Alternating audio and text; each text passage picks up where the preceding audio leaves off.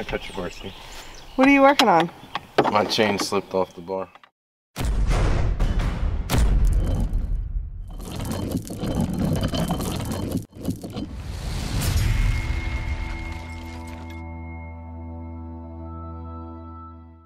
What does that mean? That means that this chain it fell off. I didn't know you were recording.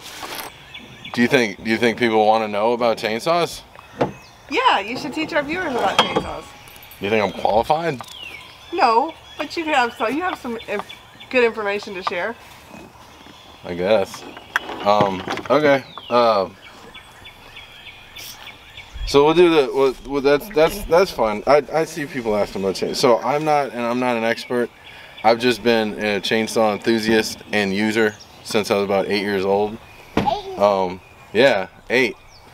I had some uncles with a twisted sense of humor. I am. You're not 8. You're 3. 8 years old is like a kid.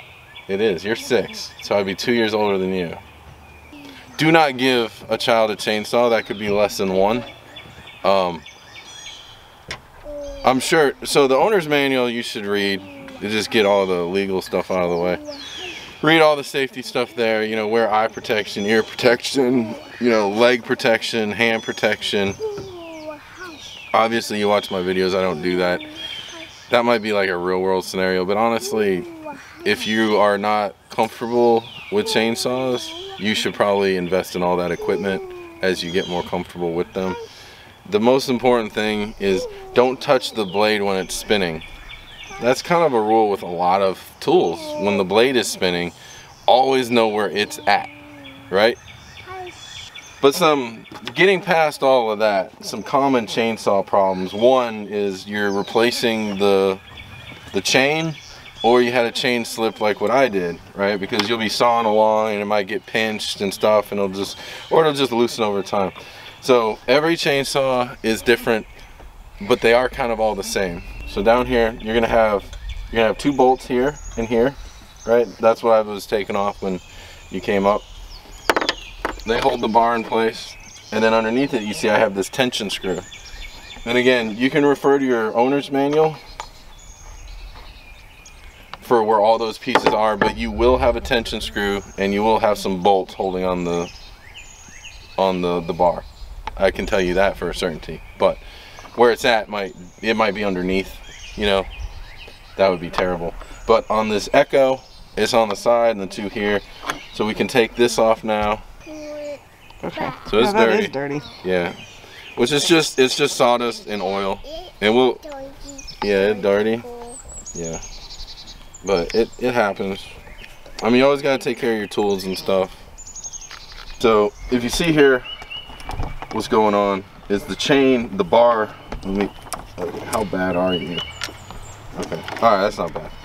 I probably should have checked before doing a tutorial video how bad the failure was, but it's not. It just popped off the bar because honestly, I knew it was getting loose and I couldn't be bothered to walk 100 feet over to get my wrench to tighten it back up. Again, I'll show you how to tighten the chain and everything too.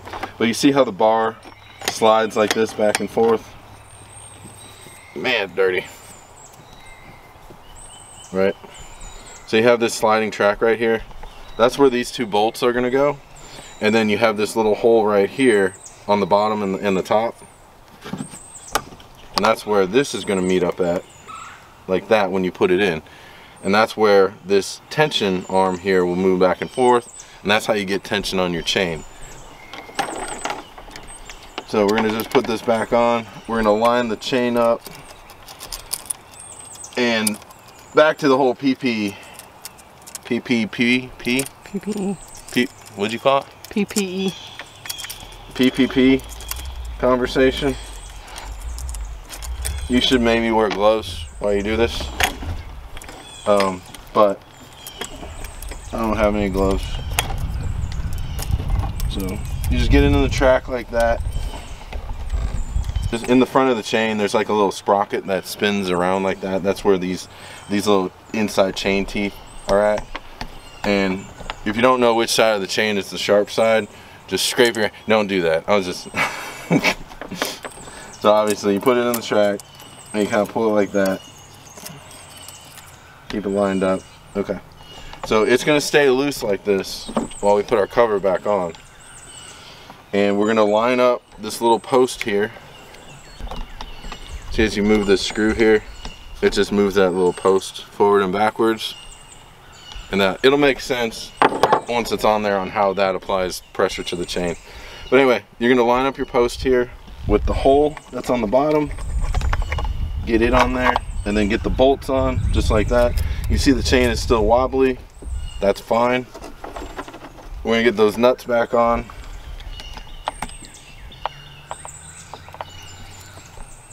We're just gonna do a couple turns like that with the finger. Like that. We can take the screwdriver end of it and we can put it in this little track and kind of pull it a little bit. Anyway, with these nuts here,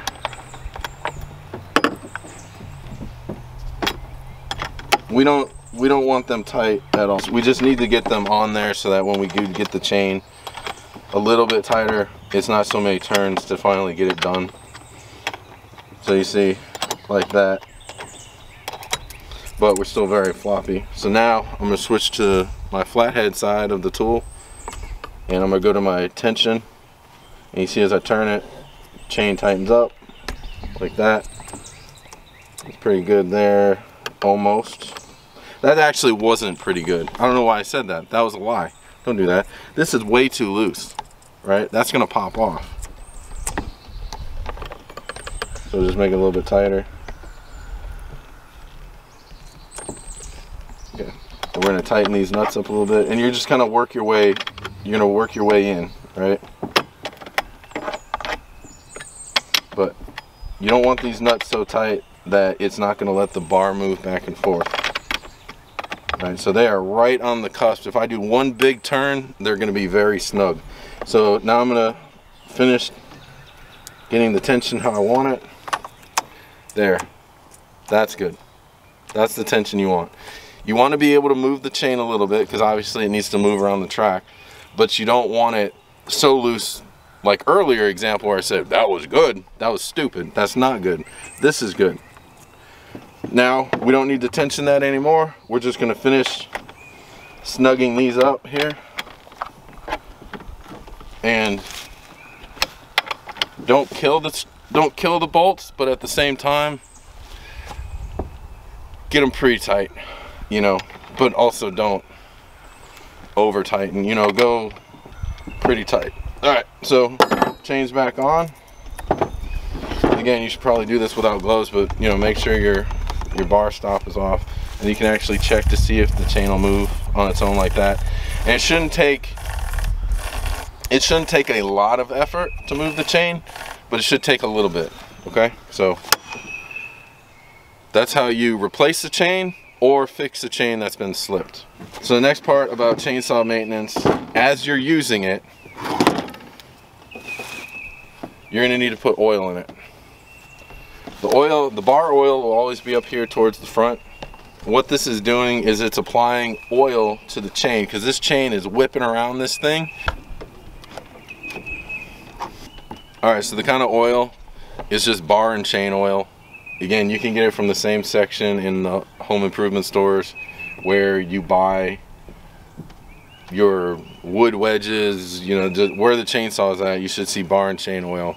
And then you're going to pour it in here like so, and then get it pretty fairly close to the top. But that's why this little thing is so hard to take on and off, is because inevitably, you know, you're putting more oil in it and you're doing it while you're balanced on top of a log and stuff, and it just goes everywhere. Like this is just oil everywhere, man. But you need the oil in there, otherwise you're gonna burn up your saw as you're cutting. And then I don't know how that gets so tight, because I always just finger tighten it. There's no reason to go crazy. As long as you have that O-ring on there, it's not going to leak out. The next step, the next thing to know about,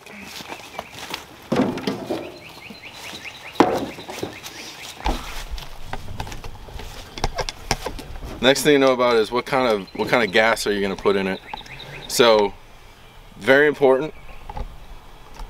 Reference your owner's manual, because this is a 2-stroke engine, right?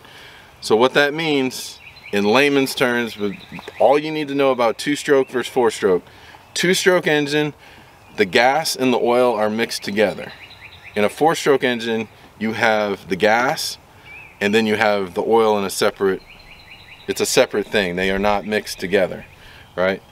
So this is 2-stroke. I do know that they make 4-stroke chainsaws. Those things are pretty awesome. But you probably have a 2-stroke chainsaw.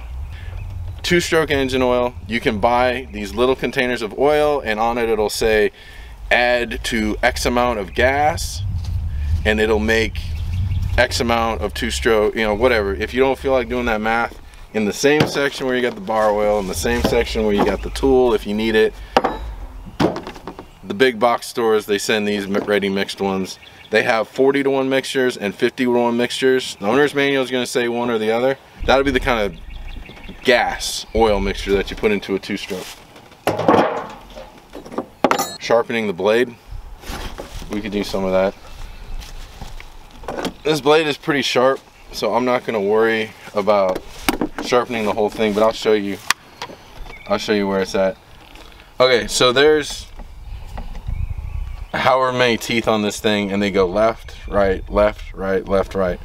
But on the chain, and your chain is like this too, there is going to be 2 teeth that are going in the same direction. Here they are, right? I don't know what you call these, but I call them my starter teeth. They probably have a name, I don't care. But see how they're both going in the same direction, and then every other one is left, right, you know, like that, down the chain. But as a tip, so I know some people will take like a little Sharpie and make a little mark on one of the teeth. So as they work their way around, they'll know when to stop.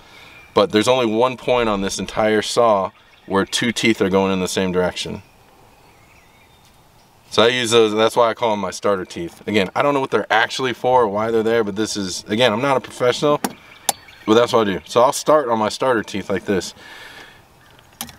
And if you get one of these chainsaw ones, chainsaw files like this, right? This is a 5/32 file. You need to look for whatever file matches the chain that you put on it, okay? So when you buy a chain, there'll be stats on the back of it, and it will, honestly on the front, it'll probably tell you what kind of file to use. So this is a 3/8 low profile 5/32 file, right? All that means is this file fits on this chain. And if I was to go and buy another chain, I would buy the same one so I don't have to buy another file. But anyway, so we have these markings on here. We have 30 degrees, 25 degrees, 25, 35, right? So again, my chain wants 30 degrees, so I have this line going right here. So I'm going to line up that line there, and with a nice stroke like this, I'm going to keep the file straight. I'm going to just go like that. Right? So that's the tooth that's going, where the high point is to my left. Now the high point to my right, I'm going to do the same thing but in the other direction like this. I'm going to pull it, right? So line up your line right there. And then you pull it across the tooth like that. And you're just going to work your way down the chain. About normally under normal use, if you haven't hit a rock or the chain dipped into the dirt or anything like that, 5 to 10 strokes per tooth if you're just doing normal maintenance on it. Anyway, that's how you sharpen a chain. Because you're here watching this, let's just do everything. Okay, so as I work my way down the chain, every couple teeth, I'm going to rotate my file a little bit so that I don't wear the file down in just one spot, right? So you just rotate it like that. Eventually this file is going to not be filing. The files don't be filing. To replace it, you don't need to buy a whole new file system. That's a waste of money. But you can buy these individual little files here. And all to do that is you just, I mean, you can probably put it together yourself, but you unscrew these 2 screws and you can pull the file out just like that. and then you just buy these. I think they come in like 2 and 3 packs. They're much cheaper than buying the whole system. You just put it back on like that, shove it in, tap it in, stuff like that.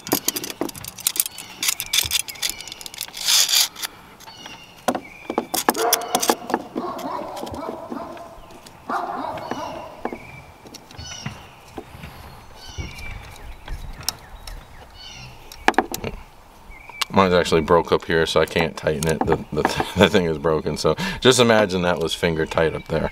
But this one here gets tight, so. And then you're back in business, and you, for a fraction of the cost, you replaced your file. Easy. Go ahead and send me your extra money for saving you that money. Back on the PPP thing. PPE. What she said. But back on that thing, so I've been using this saw all day today, and the chain slipped off, right? And I need to fix it and stuff like that. This is like I'm just casually working around this thing, but that's from the MS. I don't really feel temperature that much, but this is extremely hot. This thing gets very hot, so you should probably wear gloves. I'm gonna be regretting it later. Just remember, your saw is going to be very hot, so you can let it cool down, but ain't nobody got time for that, right? So just as a tidbit, if you get in here and you touch the muffler right here, you're gonna have a bad day, you know. Also, that's the muffler. You don't need to know what that is, but that's the muffler. It's hot. It's all hot. The chain will be hot.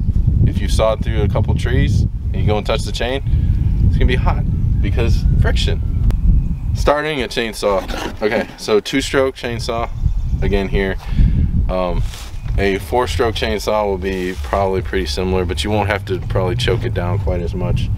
But if this was cold, I'm not gonna do it right now, but give it like a good 5 pumps on the primer, and then pull the choke down. Don't forget to turn the on switch if you've got one. Turn it on. Give it a couple good pulls, and then honestly, most times I end up starting it by putting the choke back off again. So my biggest safety tip is you don't want to use a chainsaw when you're super tired. But it's kind of like one of them catch-22s. Using a chainsaw is tiring work, but you don't want to use it when you're tired. So you need to know your own limitations, because if you're tired, you start getting lazy and being like, oh, I can trim on this side of the log, I don't want to step all the way over, you know, or you don't have the strength to control it. So don't push yourself on the chainsaw. That's when mistakes happen. When the blade is spinning, you need to know where that blade is at all points in time.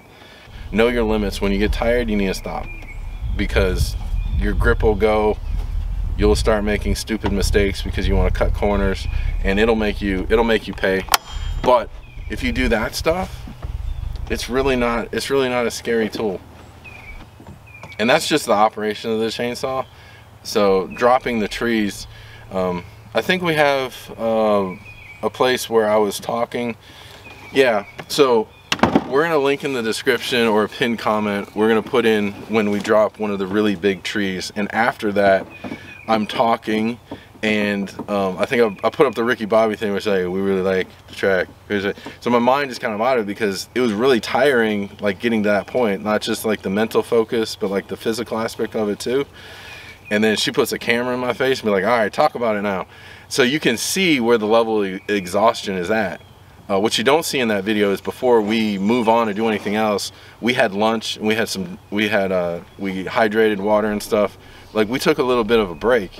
It wasn't stated like we need to take a break now because I'm too tired to do this. It was like, okay, let's just take a minute. That tree's not going anywhere. It's on the ground, right? So we got it where we want it. Now we need to go through and take it apart. So you kind of just take a little bit of time to bounce back. That's my biggest tip, right?